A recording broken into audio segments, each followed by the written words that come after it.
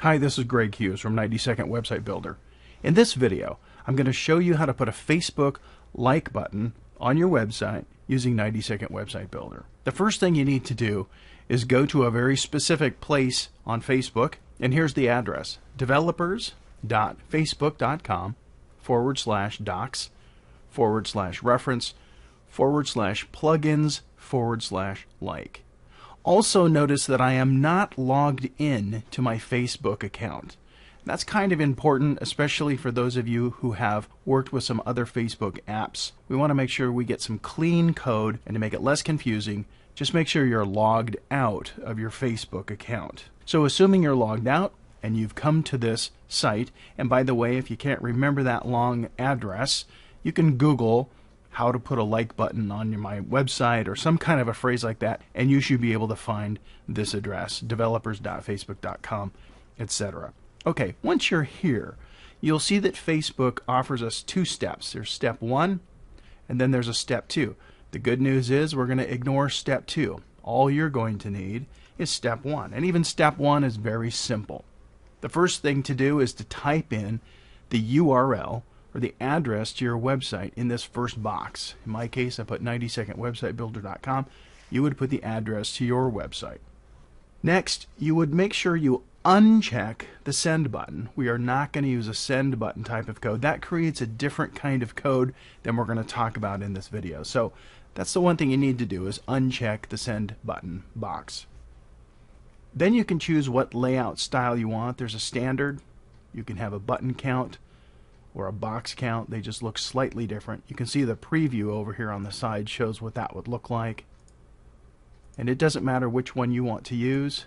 I'm going to use the standard. You can change the width in pixels if you need to. And if you want to show faces, you can. I recommend doing this because it does give more credibility to your website. Now, right now we're not seeing any faces because I'm logged out of Facebook. If I was logged in, there'd be a few faces because I happen to be friends with people who have liked my website. And it's great when people come to your website and that like button appears. If they happen to see faces of people they are friends with, and those are the only faces they might see, then it gives even more credibility to your website because they can see someone that they're already Facebook friends with also liked your website. So that can be a very powerful feature as far as social media credibility goes. So it's a good idea to check that box, especially as your site becomes more popular and more people like it. You can change this from a like button to a recommend button if you want to. I think most people recognize the like, but you can make that decision, and you can use either a light or a dark color scheme for your like button. That's pretty much it. Once you've made these simple decisions, it's a matter of just getting the code that you're going to now paste into your website at 90 Second Website Builder's interface. So let's get the code. What happens is you'll get what's called the HTML5 code. There are 3 types of code you can get. We are not going to get these others. This is something different. You'll know you've got the right one if HTML5 is selected. You'll also see that there are 2 snippets of code that are required for this. All we need now is to get this code and put it on our website. And here's how we do that. I would recommend, since we've got 2 different snippets here, is that you simply copy and paste this into some kind of a text document, like a Word document. So you would copy this text like I've just done. I've selected it. I could Control-C or copy it, and then go paste it into a Word document so I can use it later. And that's what I've done here. I've just opened up a Word document. So here's a copy of that code right here.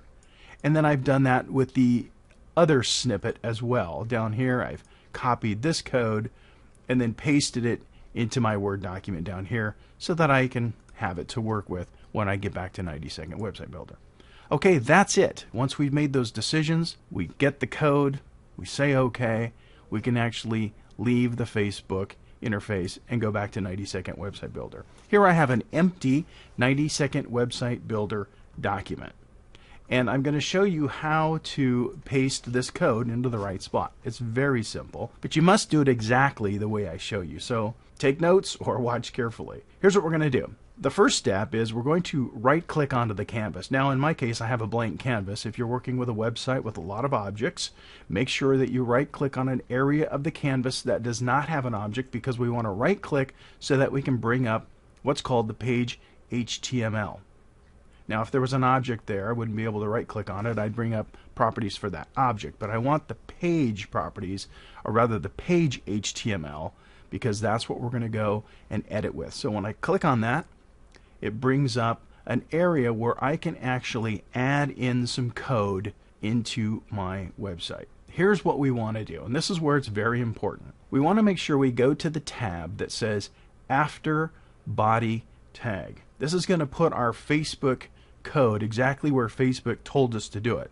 They want us to put it on our page right after the body tag. You don't need to know what that means. For those of you that speak a little bit of HTML, this will make sense. If you don't, it's okay. Just make sure you choose this tab. We can put code. 90-second allows us to put code in different parts of our page, but it's very important that we put it here. And the first code we get is that big snippet of code, that first one. So I'm going to go back to my Word document where I copied this code, and I'm going to take this code and I'm going to copy it. First I'm going to select it, then I'm going to copy it, and then I'm going to paste it into place. Pretty simple. Now, here's one thing you would not know to do, and it's a very small thing, but it'll make a huge difference. What we're going to do is we're going to remove the last character of this code. This is the code that Facebook gave us, and it's the right code. But there's one thing we need to do. We need to put our cursor right here and delete this last character, that little bracket. Now, for those of you that recognize what code looks like, that's going to feel funny to you to do that because it looks like the code is broken. But it's not. The reason we're removing that is because 90-second is going to automatically add that character in for us later. It's just the way the software works. So as long as you've pasted in that snippet of code into the right place after the body tag and just remove that last character like I just did, you can click OK and you're now done. Now let's go do the second part. The next thing we're going to do is now we get to decide where we want our Facebook like button to appear. You want it at the top of your page, the bottom of your page, under a picture, whatever. Again, I don't have any content in this particular demonstration. You might want to put it right under the header, right under the navigation, wherever you want. So the way we do that is we get the HTML tool, and I can just click on it, drag a box here, double click to bring it up. So here's where I'm going to put the other snippet of code. Let me go get that. That's this smaller piece of code right here. This is the actual code that puts the graphic, the thumbs up and all that stuff. The part that people see goes into this part of the page. Okay? Now you can call it something if you want to. You don't need to. Only you will see that. So this is optional, but sometimes it's a good idea so you recognize it when you're in design mode. I click OK and I'm done. So what happens is I can now take this HTML code and put it wherever I want on my page. If I want that like button to be up in the top corner or whatever, we can do that. That's what the HTML tool is great about. You can literally drag and drop that wherever you want. Okay, we're actually done.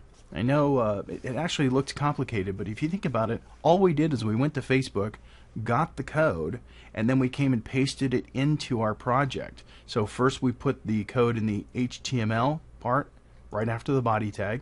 We removed that character.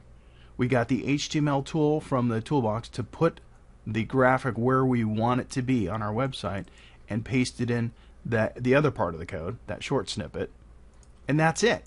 You're actually done. Now, here's a little trick. Normally, you can press F5 to preview your website, but there are some things that you can't view on your website in preview mode, and this is one of them because of the way Facebook works. You're going to have to actually publish your website to see what this looks like online. So I've done that ahead of time. I've just published this page. Let me move this so you can see that wherever I drag this, you can see that's where my little button's gonna show up. Okay, now let's go look at it. This is how it publishes. Of course, I got a blank website, but the point of this video is to show this thing. So because I'm online, because it's published, not just previewing, I can see where my like button is going to be. Now remember, I'm not logged into my Facebook account. If I was to log into my Facebook account, I might see pictures of people that I'm also friends with. Let's try that. Okay, I just edited that out because I didn't want to make you watch me log into Facebook. But I just went and logged into my Facebook account.